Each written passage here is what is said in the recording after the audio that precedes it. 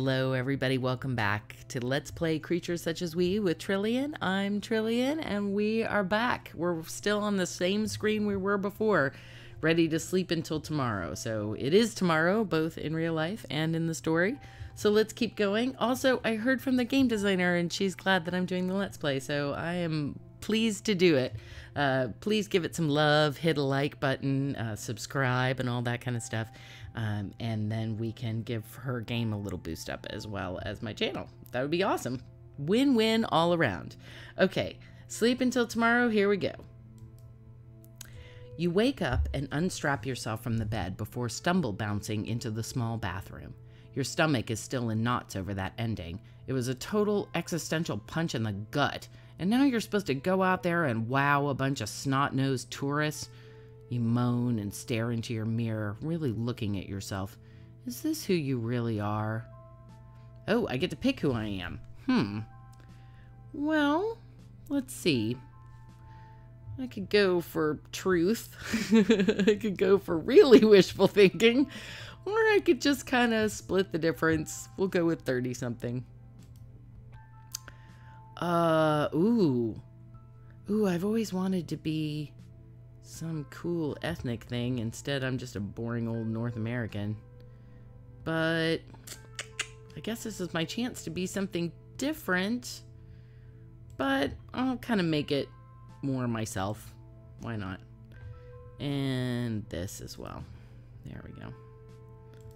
At this point in your life, you didn't think you'd be playing glorified tour guide on the moon, but at least you're good at it, and in a few years you'll be able to cash out. They pay pretty well for isolation, tight living schedules, and the minor bone loss. You sigh into the mirror. New clients today, which is always a stressful unknown. You passingly wonder if you have time to go through character creation in creatures, but decide better of it. You can be patient. It's just one work cycle until you can game again. At any rate, you'd better get ready. You climb in for a military shower. Rinse, turn off water, suds up, then rinse again. A process that would be cold if the bathroom weren't equipped with a heater to keep you warm. As you lather up, you can't help but dwell on the ending of the game. It just seems so sudden, so without resolution. It's frustrating. You play games to have something happy and positive in your life, and this was just depressing. You deal with that enough in real life. Failure, death. So why did they go with this ending? Why did they make a game that was unwinnable? Well, let's see. What are our choices? Why do they make games like that? I don't know. Because it's art, man. So I'm tending toward they thought it was the most dramatic. I'm in the theater in real life, and we always go for, you know, the drama, right? A comment on death's inevitability. Well, I'm not sure that it was a comment on death's inevitability. It was more of a comment on betrayal's inevitability than anything else. We never really got enough of the story to know about that. They want you to replay to get the better ending. This just keeps coming up, and I think Lynnea, maybe I'm pronouncing it correctly now. It's a lovely spelled name. I just don't know how to say it. But I think our game designer really wants me to replay to get the better ending. It just keeps coming up. But I don't necessarily think that Collected Games wants me to. I could have beat it if I was better at the game. Oh, I don't think so. I don't think so. I think you were kind of locked in to the inevitable ending. So I'm going to go with they thought it was the most dramatic. They wanted to make a game that would stick with you, that would keep you thinking about it, dwelling on it. They intentionally wanted to cause you turmoil, to make you invested in the game and then pull one of these kinds of tricks on you. But it worked. You can't stop thinking about it. Maybe this was supposed to be the encouragement they wanted so that you'd convince yourself to replay it, to go back and make things better. See, there that is again. You rinse yourself off and step out to air dry in the warmth of the heater, still turning the ending over in your mind. Someone set out to make a game that was intentionally designed to put you through this kind of internal turmoil. Even if it's fixable, you sunk hours and hours into an experience that left you feeling depressed. That's not what you paid for. They could have written a better ending. They should have balanced combat better. Well, again, we don't really know enough about the game to know that that's true. Although, at least it was an ending that was actually interesting. And this goes back to the fact that you're still thinking about it, you know, right? But it worked. You can't stop thinking about it. I think that's true. Maybe you'll get a better ending from replaying in story mode. There it is again. They really want me to do this. I think I'm going to be inevitably doing that. So I still think it's pointless. Like, my character and I are warring about this because I still think the game is pointless, but I'm not pointless, but, you know, meant to be this way. I'm going to go with that. You've been dwelling on it for this long. Maybe that's what they intended, for it to make this kind of emotional impact. But even if that's what they intended, it feels pretty hollow. It doesn't feel satisfying. It feels like they made it to enjoy themselves, not for others to enjoy the result. Well, it'll go better next time. You shake yourself out of the introspection and focus on the here and now, getting ready. It just seems so mundane. Doing the same thing day after day just to stay in place, bending over backwards for this endless stream of disaffected tourists. Does it really matter? Well, of course it matters. It matters to you, to them, and very much to Space Joy. Every day you bring your best. Every day you are your best. You glance over at the makeup box. As a director of activities, the company prioritizes materials that make you look more professional. It's a privilege many of your coworkers aren't afforded, so you're always split between not squandering it and not flaunting it. Okay, well, exciting lines, exciting colors, and extra flair. It all seems to be flaunting it. So, but I didn't want to squander it, so I think this is the split. Plus, again, working as a professional actor, I can tell you the amount of makeup you have to put on to look natural, like you're not wearing anything, is amazing. So I'm going to go with this. It always feels a bit like doing art restoration. Just minor concealer to hide the flaws, highlights to emphasize the features that work, minor shifts in emphasis, but nothing too gaudy. The kinds of changes you wish you could make in your own life. You look at yourself one last time in the mirror. You smile. Seeing yourself so put together helps reassure you. You're doing pretty well with your life when it comes down to it. Maybe you're not doing what you originally wanted, but your job's important to you, and you're good at it. One of the best. You adjust your hair and then head on out. Maybe this week will be better. Okay, time to shine. You meet with a few stewards at the docking bay. They shy away from you, as always, but at least they still nod to acknowledge your presence. The facility shakes as the shuttle lands. Right on schedule. It's nice when there aren't any delays. The interior door starts its opening sequence. At the final click, you switch on that interstellar smile just in time to meet 6 new guests. There's something that feels familiar about them, but you can't quite place it. You launch into the prepared intro. I hope you are all ready for a fantastic week of leaving the mundane worries of Terran life behind. You are now official astronauts, explorers, moonwalkers. Welcome to Space Joy's Moonbase 14. You gesture about the passageways of the facility before upping your chipper for the exciting paperwork announcement. IDs out, please. I'll need to check everyone in. Also, I am authorized to stamp your passports if you'd like. You step to the nearby podium and the tourists start shambling towards it. You scan the passenger list and your breath halts. They're the designers. The designers of creatures such as we. Also flesh weavers, soul traffic, and ether wings. The backbone of collected games. They're here. What are they doing here? Oh man, are they planning out their next game? That would be so cool. And well, even though they kind of dropped the ball with creatures, that's not that big of a deal. And maybe they'll do better with their next project. In fact, maybe their next project will be about me, Julie, their cruise director. Okay, it's really awesome to get to meet them. It'll be cool to see where they're going in the future. That ending's really bugging you. You're going to have to focus on containing your annoyance. Oh, no. I don't feel annoyed at all. I feel very fangirly and like, woohoo, you know? That ending's really bugging you. I don't think I want to, like, start harping on him about it. I played your stupid game, you know, like, that seems like a bad way to go. If nothing else, then because I'm, you know, a Space Joy employee. So, like, you know, can't do that.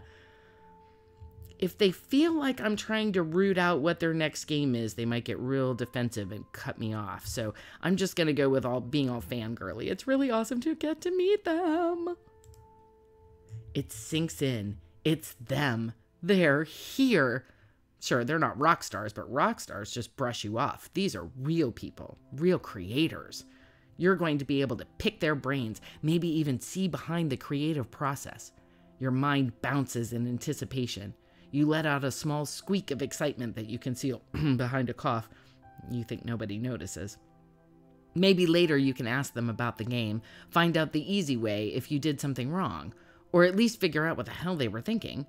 The first guy pushes forward his ID with a small waving motion, triggering a realization that you've been drifting off. You blush deep red. This isn't the most professional first impression, and your coworkers are watching. You swipe through the list with one hand while you examine his ID in the other. You check his facial features against the ID. He responds to the examination by smirking to the exact chiseled grin pictured on his ID. Hazel eyes with darker skin and black hair cut tight. He's somewhat heavy, but he carries himself well. You check off Andres Ingrid, lead designer, from the list. He pulls the card back and leans against the podium. I like your efficiency. Man, Space Joy really has it together. Okay. I like tight schedules. Well, that kind of sounds like a... Come on. So I don't think we want to go there. You have to be efficient up here. Well, that's probably true. In your head, and like some companies know. Maybe that's true. I don't know, but we don't know enough about this world. Glad to have you aboard. Yeah, let's just go with that. Let's just fangirl on him. Glad to have you aboard. Andres chills his smirk into a more modest grin. Yeah, glad to be here too. I'm really looking forward to it. Well, gift shop time. He peers in through the passageway entrance, shouting back to the rest of the group. Hey, check it out! The original microtransaction model. It elicits a few chuckles, but they all seem a bit tired out. He hangs back at the entrance, waiting for the rest of the group to get checked in. The woman behind him sidles up to your right side. She has a bony, long face with even longer, straight black hair. She looks over at your check-in tablet, sighs, then clicks her tongue in disapproval. You pause your finger over her name on the list and look up at her. She backs off immediately. Oh, sorry, it's not you. I just did some work on the back end of that program, and if you'll see that drop-down, well, I still don't think that the GUI editors quite represented the functionality right. She blushes and pushes some of her hair in front of her face. Oh, sorry again, I just get wrapped up. She trails off. There's a hint of an Indian accent that matches her skin, but it feels mixed with something else you can't quite tell. You swipe off Sadri Connor, lead programmer, from the list. Okay, what do you think they got wrong with it? Well, that would be sort of getting to pick her brain, which is good, although we have all these people to check in, so maybe we shouldn't be, chatting that much. It's always tough handing off work. Glad to have you aboard. It must be frustrating having someone mess up the system you're implementing.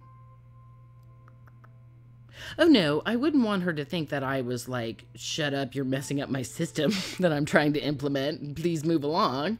Wouldn't want her to think that.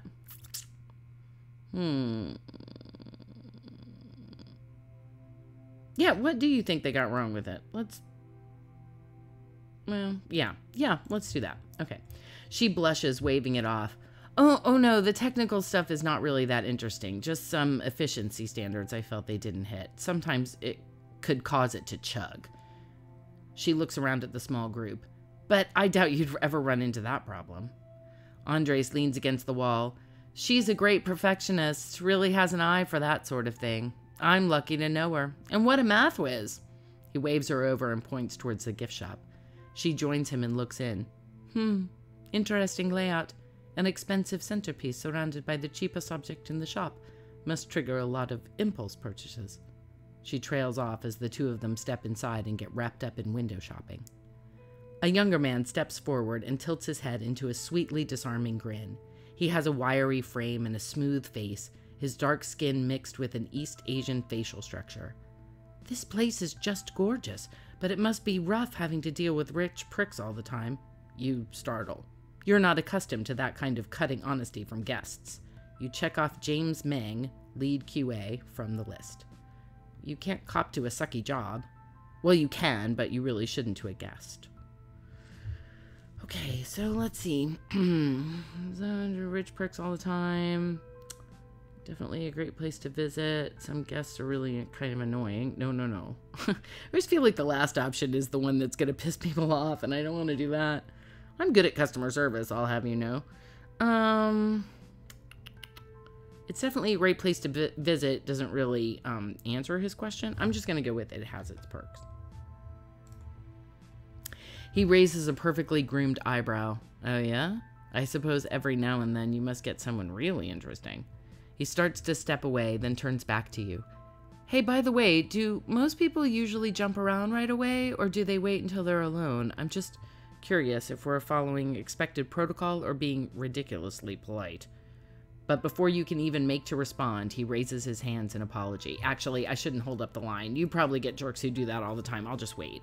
He walks off to the side and starts testing out small hops. An older woman approaches the podium next, frizzed hair salted with grays and a pale face without any makeup. Her dreamy smile evaporates into embarrassment. She doesn't have her ID out. She pats over her suit in a panic and then backs off, waving ahead the next woman in line. Unfortunately, that lady is wrapped up in an electronic device, completely oblivious to the awkwardness unfolding in front of her. You clear your throat loudly. That doesn't get the second woman's attention.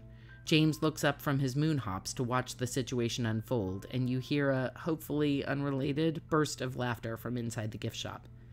The woman finally finds her ID. Sorry, she grins sheepishly. I was just thinking about what sorts of ghosts might be found in a place like this, and I got a bit lost in it all. Her accent is distinctly Midwestern. You check off Diana Thorne, head writer, from the list. James tries to reconcern himself in the jumping, but it's obvious he was hoping for something a bit more exciting to have shaken out. You focus your attention on Diana. Yeah, ghosts aren't real. That's it. The fourth one always seems to be the piss off the guest option. Glad to have you aboard. You know, after the first one, I don't think I should just keep saying that. You'll have to tell me their stories. Well, she's the head writer, right? So she could probably make up a bunch of stuff. But I'm just going to empathize with her and say, yeah, I've wondered about that too. Don't worry about it, you know. She grins almost wickedly. I'd be curious to hear an expert's thoughts on the matter. You must have some interesting tales to tell. She tilts her head, fixating on something inside the gift shop, and moves around the podium in a path that does not match her gaze. You amaze at the fact that she doesn't bump or trip on anything. James attempts to wave her down, but she doesn't notice and enters the gift shop. James shrugs and then follows after her. Hey, Diana, how would you like some armor made of moon? His voice trails off. The next woman is shorter and somewhat heavyset.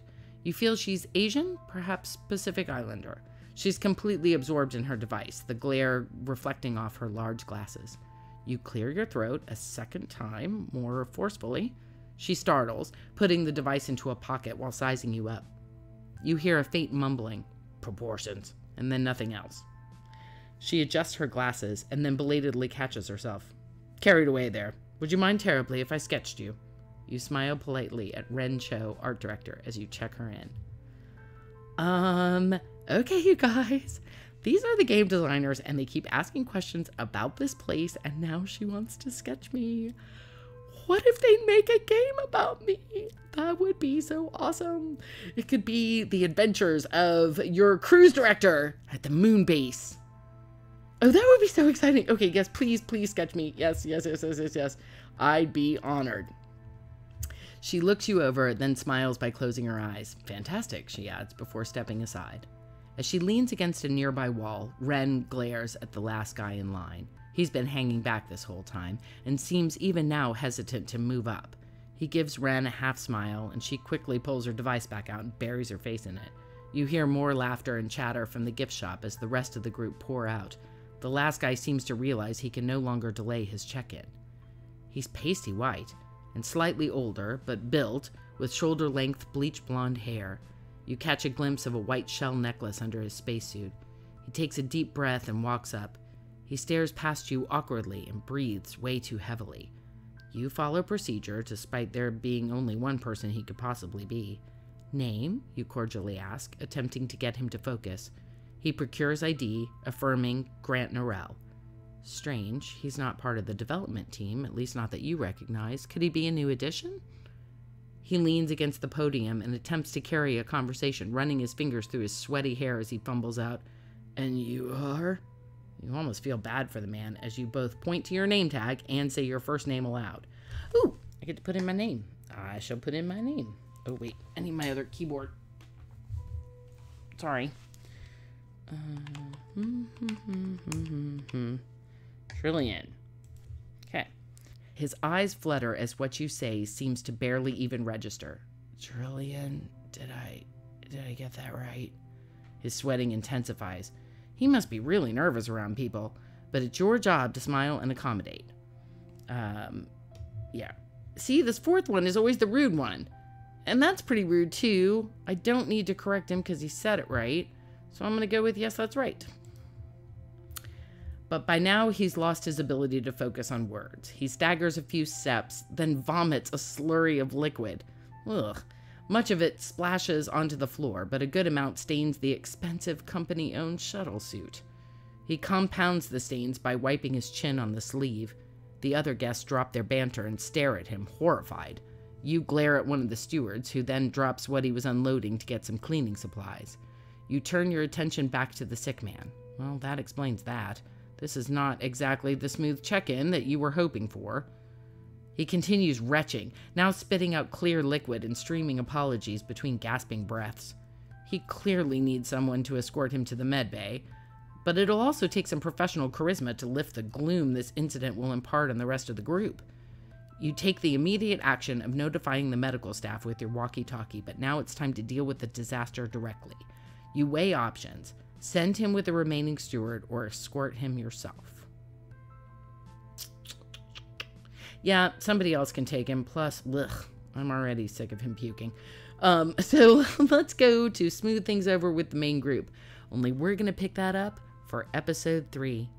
So I'll see you back here. Don't forget to hit the like button and subscribe so you can keep up with the story. Be well.